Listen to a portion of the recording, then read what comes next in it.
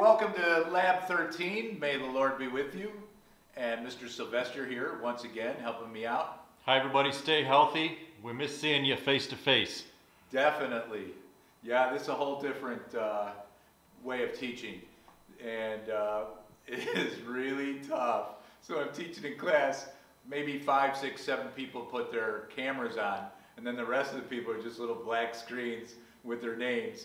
And then, because I have so many students in some classes, they're on the second and third page, so I don't even know who came to class by the time class is over.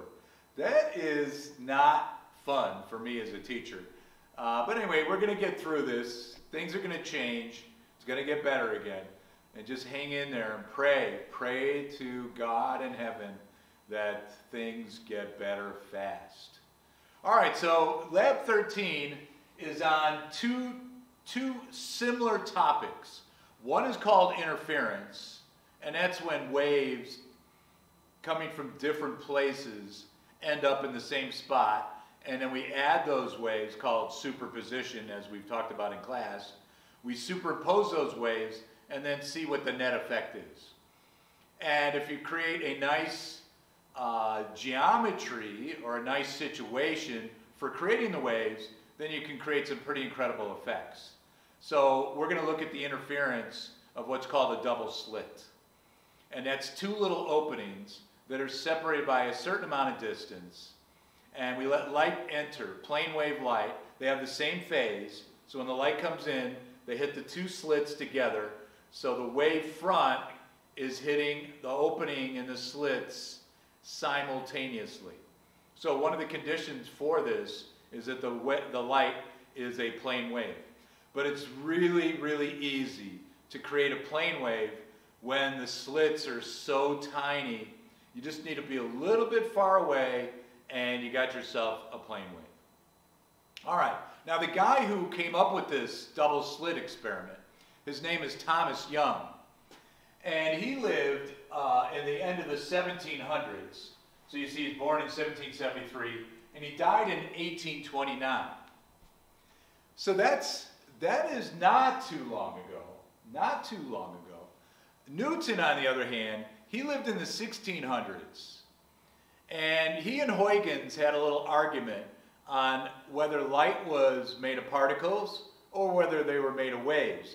And as you know from lecture last topic, the wave analysis of Huygens could prove a lot of things, like refraction and reflection and so on. Einstein's particle model, he could not really do anything with it. I mean, he could say, well, you know, when light hits a mirror and bounces off, it's just like a ball, a particle, hitting a wall and bouncing off. So that's about it. But Huygens was much more effective in describing more complicated behavior of light, like refraction. So anyway, this whole debate on whether light was a particle or wave would not be resolved for almost 100 years. And that's when Thomas Young came up with the double slit experiment. And basically what he did was, he took a piece of glass and he held it over a candle. And so the glass became totally black with the soot from a candle. And then he took like 2 razor blades or 2 knives really, really close together, and then he scratched 2 little lines in what they call that lamp black. So he put 2 little lines in there, and then he let the light go through those lines. All right. Now, up here on the screen, there's a picture of him, and when they wrote about this guy accomplished so many things. He's the guy who deciphered with the Rosetta Stone the ancient Egyptian language, you know, the hieroglyphics. So he's famous for that. He's also famous for Young's modulus. You know, when you put stress and strain on a wire and it stretches, he's the first guy to do that. And in honor of him, we call it the Young's modulus when you take a wire and like stretch it. But anyway, somebody wrote about him and said, this guy, this is the last man who knew everything. So he's your Renaissance man, the very last Renaissance to walk the earth. Anyway, he wrote a paper from the light when it came through 2 little slits. It definitely described the nature of waves and how waves interfere. and the paper was called On the Theory of Light and Color, and he included this drawing, and this is a drawing of like the waves in water, like if you were to drop two rocks, one at point A and one at point B simultaneously, and those waves went out into the water, how they would interfere, and then create, way off at the distance, they would create places where the waves all add up. See, this is like the crest, and this is the trough, this is the crest, this is the trough.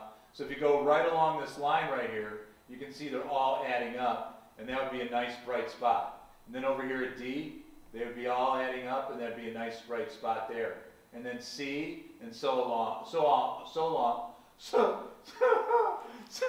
all along there, we have the two waves adding up, and then in between is where it'd be dark.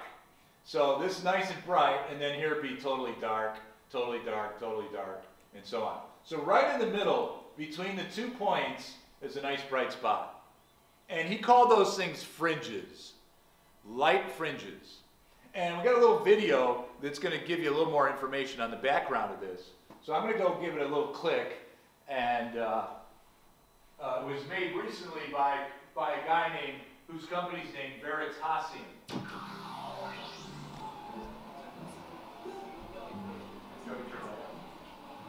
What is light?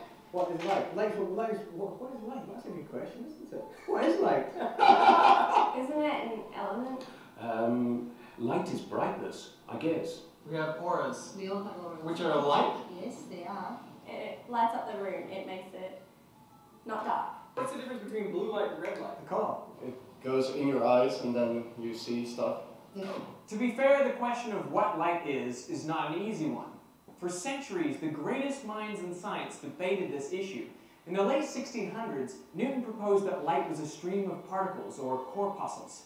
He proposed this in his treatise Optics. But at the same time, a Dutch physicist named Huygens proposed that light was a wave. And this debate raged on until it was settled by the experiment I've recreated today. Thomas Young's double-slit experiment. To make sure I got the experiment right, I went to the original source. With the help of Brady Heron, I managed to get into the vault underneath the Royal Society in London. There I found Thomas Young's handwritten notes from 1803. I brought into the sunbeam a slip of card, about 1/30th of an inch in breadth, and observed its shadow, either on the wall or on other cards held at different distances. Besides the fringes of colors on each side of the shadow itself was divided by similar parallel fringes of smaller dimensions. Wow. This is an experiment so simple that you could make it at home, and yet so fiddly that I had never seen it before done with sunlight. I was thinking about doing it in a box, like a fridge box. And you can take it out on the street. Taking it out on the street. Could I possibly interview you guys for about a minute? We're doing a science experiment. I have here is an empty box. Mm-hmm. And this is a little eyepiece where we can look in, and this is a hole. And I'm going to place this slide above that hole. And if you look closely, you'll see that there's two openings. Very narrow openings side by side. It's a double slit. Now before we have a look, we need to tilt it towards the sun a little bit. So we want the sun to hit this double slit directly. What are we going to see on the bottom? Well, the obvious thing you're going to see is you're going to see two lines. Two lines on the bottom of the box. Two bright bands. Two little lines. Yeah, I think it'll be one line for two. I'd be expecting the whole box lit up. That'll probably be a kaleidoscope of some sort. A bunch of colors. Probably, yeah. Rainbow, different colours. There, have a look. You expected to see kind of one line. Is that what you see? No. I see dots. How many? It's one circle. Well, there's one in the middle strongest, two either side. The two on the outside are multicolored. The one in the middle is just white. Does it have a rainbow? The rainbow of colour as well. Quite a few colours, and lots of little dots. But there are more dots appearing. I think I can even see more dots spreading along. Yeah, that's amazing. Yeah, I can see tons of dots now.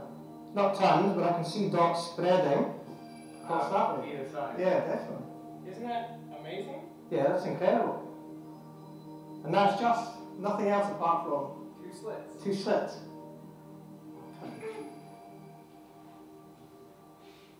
That's incredible. But all we're doing is we're putting a light through two very narrow slits side by side. So how does this make any sense? There's some kind of principle involved there. The average person's not familiar with.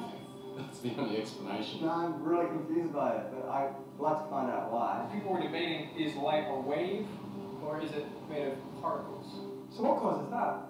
Well, if light were behaving as particles, you would expect them to go through each slit and just produce a bright spot underneath. So we would see two bright spots on the bottom of the box. But if light's behaving as waves, then the wave from one slit can interact with the waves from the other slit. I've got a demonstration here on a little pond where we can see this with water waves. I have two sources of ripples, which are basically like the two slits. When I create ripples with a single source, they travel out with circular wavefronts. Nothing particularly surprising there. But if I add a second source of ripples, then we start getting an interesting pattern.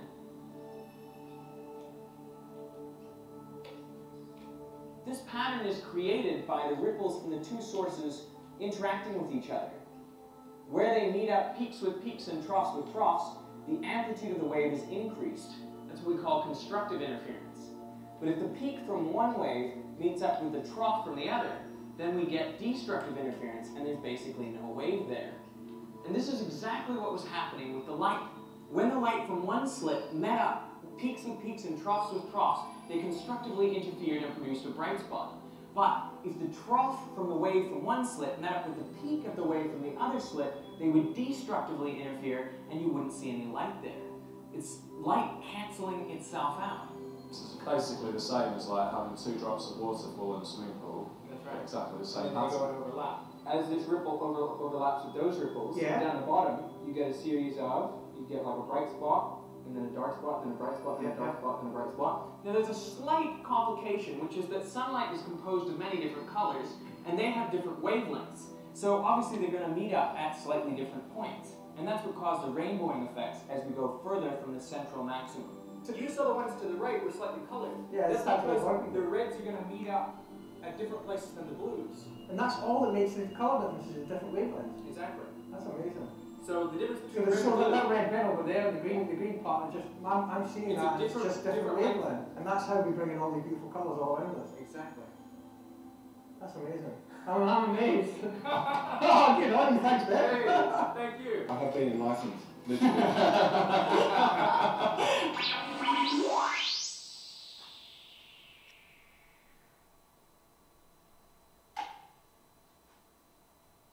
All right.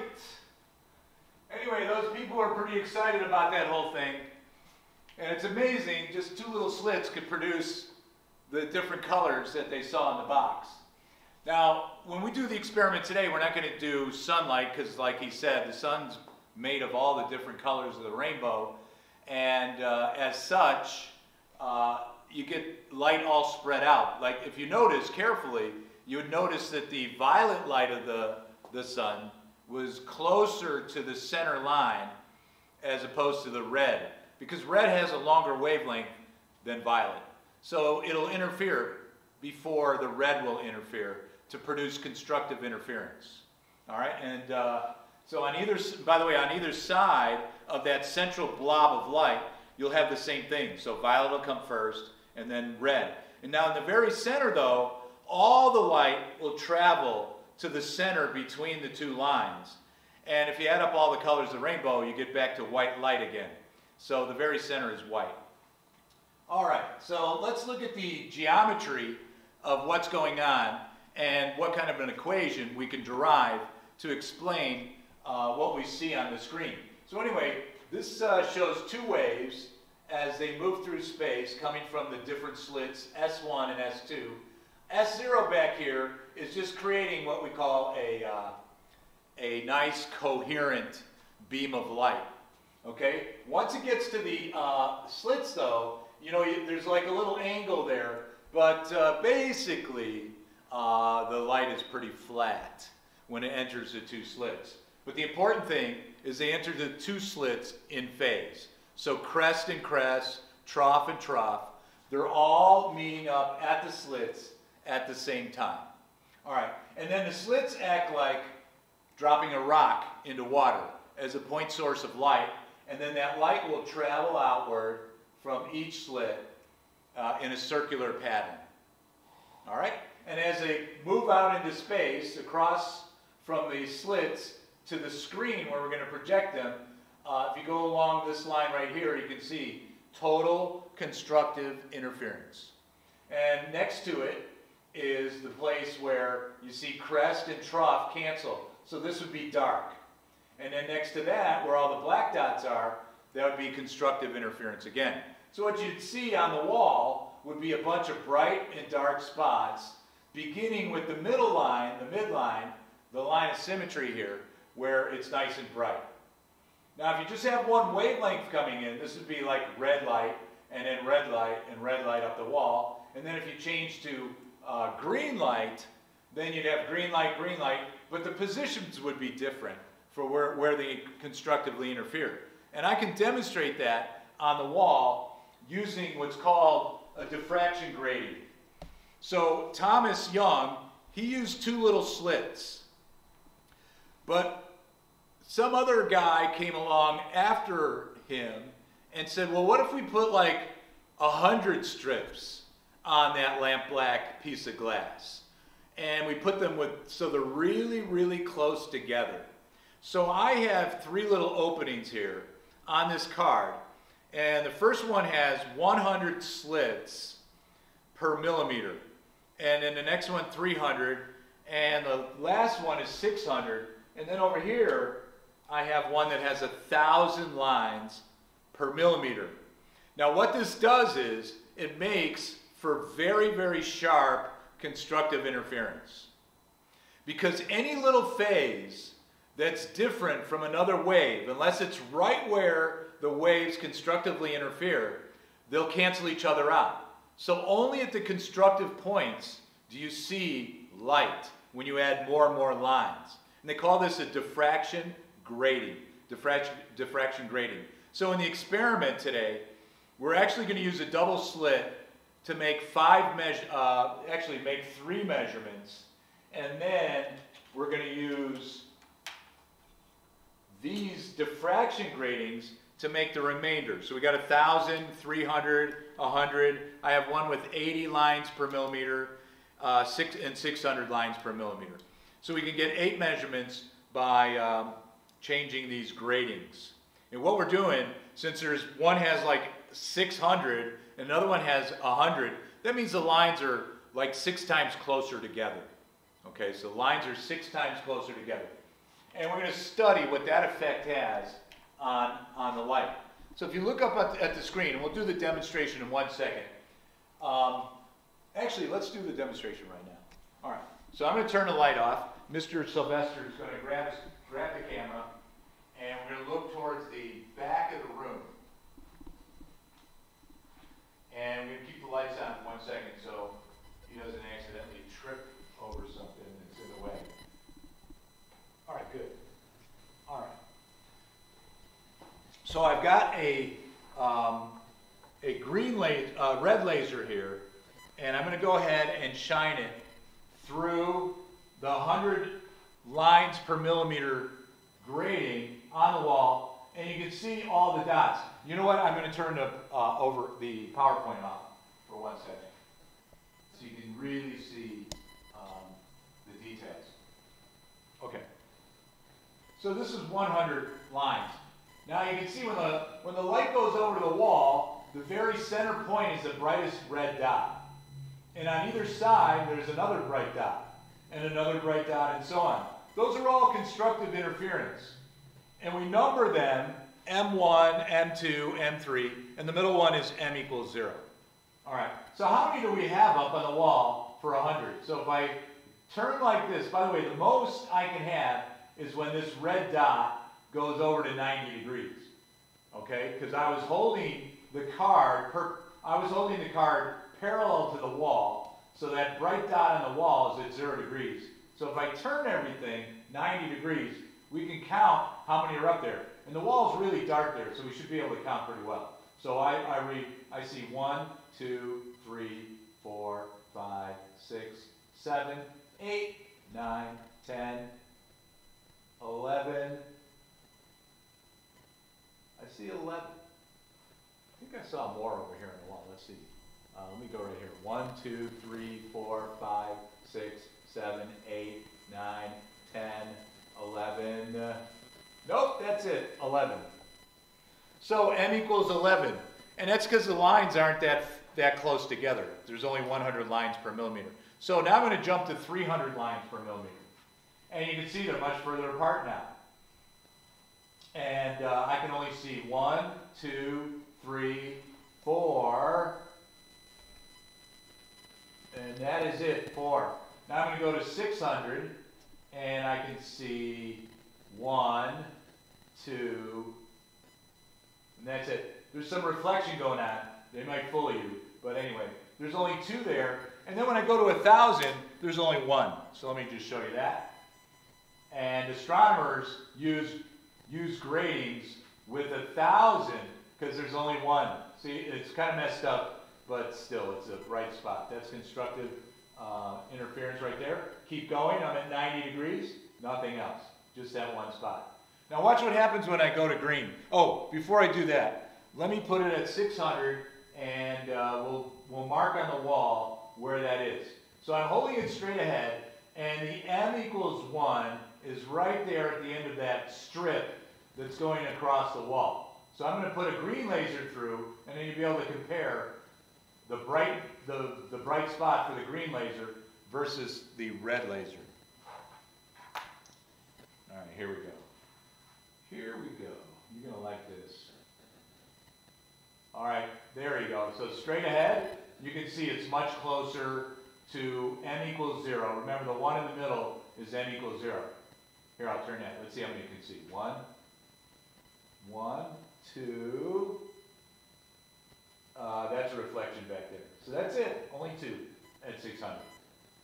All right, I'm sure you want to see it at 100. Let me show you 100.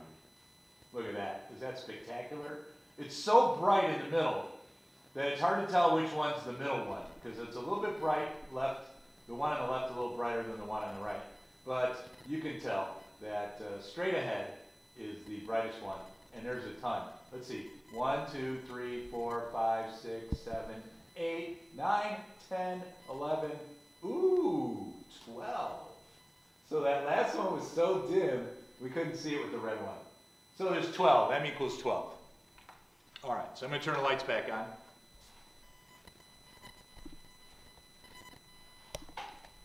And the PowerPoint, we'll turn that on, and we'll talk about the math that goes into predicting where these spots will end up on the screen. All right. So anyway, here, this is just showing you the waves going in space. This would be m equals 0, this m equals 1, and then up here would be the next one, and so on. Now for the double slit experiment, those slits were so far apart that he would have had quite a few bright spots on the wall. All right.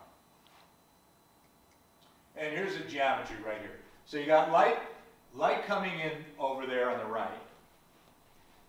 Slit number 1, and then up above, let me see if I can, okay, good. Up above is slit A, oh, they call them slit A and B here. So the light comes out, and you see this point on the wall over here is longer, R2 is longer than R1. Now, it looks like a big triangle right here, but this isn't to scale. These slits are super close together. In fact, 1,000 millimeters, 1,000 lines, 1,000 openings per millimeter means that they're separated by 1 micron, which is 10 to the minus 6 meters. So if you have 1 micron right here, and this is to scale, this point here would be all the way out in the soccer field. All right, it would be easily 100 meters away. So these two lines are effectively parallel to each other. All right? These two lines, R1 and R2, from this point right here out, they're basically parallel. And then the only difference is this amount right here. Well, if it happens to be equal to any number of wavelengths, then you're going to have constructive interference. Because remember, when the two crests come together or the two troughs, we have constructive interference. And M is counting how many wavelengths are there. So M could be 0. If it's 0, then there's no path difference, and we're right there in the middle. That's the symmetry axis right there. M equals 1 would be the first bright spot, M equals 2, 3, 4, 5, and then this one here is the nth spot on the wall. And because of symmetry, if we went down, there would be points down just like there's points up. All right, now this triangle right here is a right triangle, and you can see that D times this is the hypotenuse of that triangle, so D sine theta is equal to m lambda. So that's the double slit formula. D sine theta equals m lambda for constructive interference. All those little bright spots. So it's really nice. This is for a double slit, but it works equally well for a diffraction grating that has 100 lines or 1,000 lines per millimeter, okay? Because the constructive points of interference will still be at the same spot. All right. Now, in order to get the angle, if you're in the laboratory, you have to measure the distance to your screen. That is called L. And then you measure how far the bright spot is from the center line right there. And that's Y for the nth constructive interference. And you use inverse tangent to find out what the angle is. So if you're doing an experiment, that's how you measure the angle. You've got to measure the distance to your screen and then measure over to where the bright spot is. Okay, so that is a double, this is called interference, and it's based on the double slit interference effect that Young came up with in 1803, it looked like. I thought it was 1801. I stand corrected. All right, so I'm going to go to the next slide. Now, next slide, it turns out, after Young came up with his double slit experiment, somebody discovered that if you let light just go through one slit, you'll actually get what's called a diffraction pattern. And a diffraction pattern is light interfering with itself. Okay, light interfering with itself. So I got 3 openings here. One is very tiny, about the size of the wavelength of the light. And when light passes through an opening that's equal to the wavelength of the light, it produces a very nice spherical wave. Now, if the opening is greater than that amount, but not too great, so this guy over here looks like he's about 10 times the wavelength of the light, and this one looks like it's about 15 or 16 times. All right, as you change the opening size, the pattern on the wall will change. And I just leave you to think about how could that thing change. And I'll give you a little bit more information to help you along the way. Plus, we'll be studying that for the next week. We'll be talking about interference and diffraction. But anyway, this corner right here, light bends around corners. And over here, light bends around this corner. So you see you're getting a spherical type wave on the edge and a spherical wave on the edge over here. And that light now will go out and interfere with itself. So by redirecting the light, by bending around a corner, you can create that. So for example, this piece of dark material, light can't go through it. That little edge right there, if you let light come in and diffract off that edge and look on a screen, you get this effect over here. Bright, dark, bright, dark, bright, dark, bright, dark. And so nowadays, optical people, like optical engineers, people like that, they actually take those patterns and do a Fourier transform on it, and they can actually determine something about the shape of the object that's creating that diffraction. All right, but we're going to keep it really simple. We're only going to let light go through a single slit. All right, and when we do that, we'll get a pattern that looks like this. So the light's coming through the slit over here, and as it travels in space, it'll interfere with each other, and we want to figure out where are the dark spots. Now notice I said dark spots. For single slit, it's much easier to predict where the dark spots are rather than the bright spots. All right, I'm going to show you how to do that using the same kind of geometry we did before. So in your experiment, basically what you're going to do is you're going to change the size of the opening over here, and then you're going to measure the distance